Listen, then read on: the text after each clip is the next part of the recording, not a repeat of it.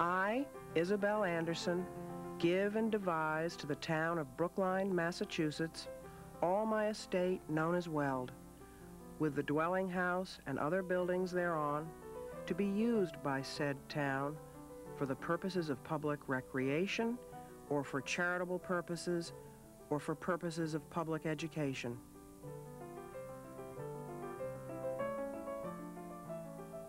The estate that the town of Brookline received in 1948 was not only one of America's most prestigious and beautiful landscape gardens, it was also the home of a devoted and public-spirited couple. Larz and Isabel Anderson opened their estate of 62 acres time and again to the citizens of the town of Brookline. And her bequest showed her interest in that being continued forever after they were gone. In the subsequent years, the park has only been used for one of her purposes, which is public recreation. The community and the charitable, the education purposes were not. In addition, I would say that over the past 4 decades that the town has had it, it showed what America and what this town in particular felt about the use of public space and the environment. The Andersons opened up their estate and invited the public to share the pleasures of it on lots of different occasions. Sometimes there would be outdoor concerts. Sometimes they invited troops of actors and actresses to come and perform plays that Mrs. Anderson had written. And sometimes they had lots of get-togethers for children, opportunities for children to explore the grounds of the estate. And Mrs. Anderson had a particular fondness for children. She wrote children's stories for them and wrote plays for them as well.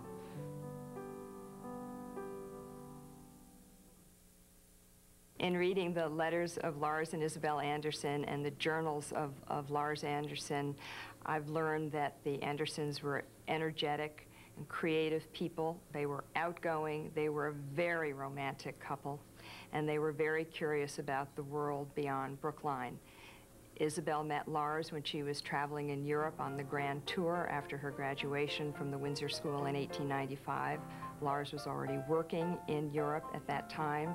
After returning to the United States to be married in Boston, they took off once again, and on their honeymoon they visited Hawaii, Japan, and China. Larz's activities as a diplomat and an ambassador took them all over the world, and this interest and ideas of the world beyond Brookline were expressed in the architecture of their home here and in the design of the landscape. Well, the Andersons were extremely interested in landscape architecture, and they brought back from their travels a number of international styles. Creating the gardens at Brookline in a very short period of time, the first decade of the century.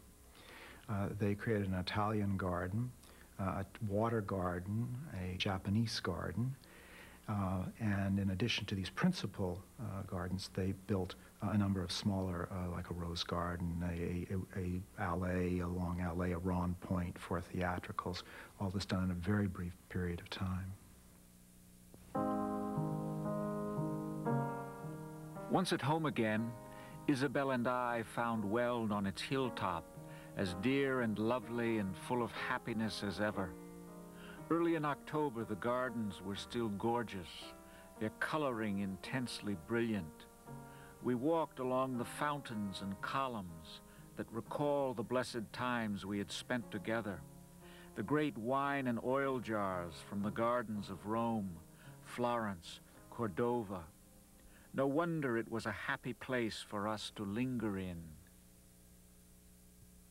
You really can't invent a new garden style. You're always reacting to something that's coming from somewhere, whether it's your own culture or somebody else's. But we're a young country, and we were an especially young country at the end of the 19th century, and these ideas had to come from somewhere. But I think what makes these gardens deeply American is the sense that you could pick and choose from so many different cultures and in a way invent your own world. And that people did that with such energy and such panache. And it wasn't really Victorian in the sense of collecting precious little bits from other countries. It was, we'll take this, and we'll take this, and we'll take this, and bang, this is what we end up with, something new, something American.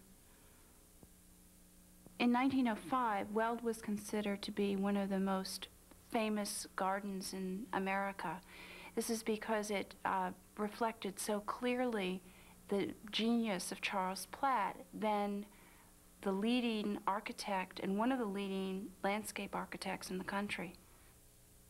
In the Italian garden, the landscape architect Charles Adams Platt took a number of typical Italian garden features, for example, the pergola, the fountains, the terraces, and individual specimens of sculpture. And he combined them in a way that was very new and different.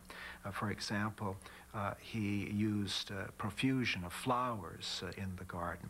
He used a lawn, which was a set for theatrical performances. In his assessment, he was not reproducing an Italian garden. Instead, he was creating a genuinely new American garden style. Larz and Isabel traveled frequently to Japan, and they created at Weld a Japanese garden as a memory of those trips. They used here a number of elements that are very Oriental, for example, gravel and small water features, stone lanterns. But they also combined these and brought in other elements that are very non-Japanese. For example, a great bronze eagle. They later, in 1913, imported a number of very famous bonsai trees, which are now in the Arnold Arboretum. The water garden is essentially English, but it also introduces some continental features. For example, the bridge balustrades were based on the Isolata at the Boboli Gardens in Florence. The Temple of Love is an almost direct quote from a similar temple built in the 18th century at Versailles, and is one of the most beautiful parts of the entire estate. The estate that Larz and Isabel Anderson left to the town of Brookline in 1948 underwent physical changes in the ensuing years. In 1955, the mansion was torn down. In the following years, the Italian garden was replaced with a skating rink. The kitchen gardens were demolished along with the greenhouse, and they were replaced by the town's park yard garage. The wooden arbor with the Chinese pagoda fell apart. The water garden, the Japanese garden, and the Four Seasons Theater also deteriorated and disappeared.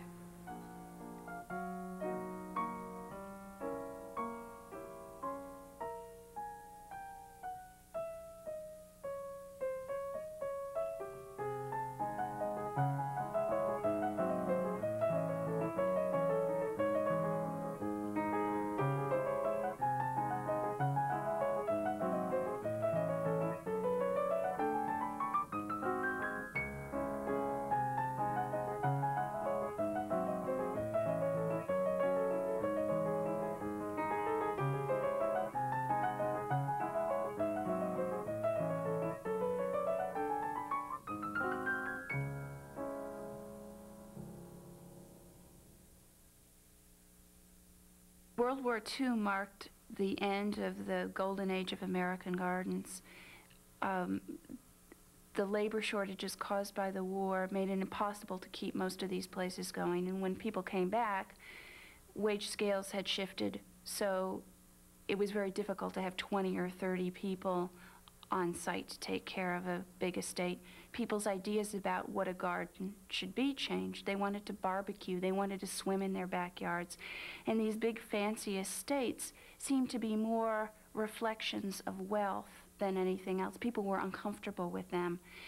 And so we let most of these places disappear, not seeing them as important works of American art, and not really being far enough away from them yet, historically, to value them. During the past 40 years, the status of Larz Anderson Park has really been a reflection of society's attitude towards historic landscapes and open spaces. The years during the 1950s and 1960s were marked by benign neglect. In the early 1980s, however, people's attitude towards historic landscapes began to change. In the mid-1980s, Larz Anderson Park was nominated by the Brookline Preservation Commission to the National Register of Historic Places, and it was accepted to the National Register. Initially, that was difficult for some people to understand because they were used to a building being listed in the National Register, a building such as the Museum of Transportation, which is located in the park. However, they couldn't understand how historic landscape could be part of the National Register. They quickly, however, began to understand that concept and turn their thoughts into action. I love the outdoors and landscape. I do photography. I have children. I have love of ice skating, and I came up to the Auto Museum as well. So it was a place for me for many activities. And I met a lot of people here, too. I used the gardens. I did notice that the place was a mixture of decay and of great beauty, and that it needed work. And then when I heard that the town was receiving a $1 million grant, there was great excitement, many people. There was also great concern. You know, when you take something for granted, you don't feel that you have to protect it or do anything. There's the hill, and it's terrific. And then the hill was threatened with a playing field, that somebody was going to come in with a bulldozer and level out part of that hill. And just the whole town just went, no! There had been existing plans from the application that included a lighted ball field that would have cut into the hill. That was the source of great concern to a lot of people who use that hill for flying kites, just to look at, and that got a lot of people very interested in how that money would be spent. The master plan grew out of the public hearings and working with the landscape architect in charge of the project and Park and Recreation. It was a long process. There was lots of controversy.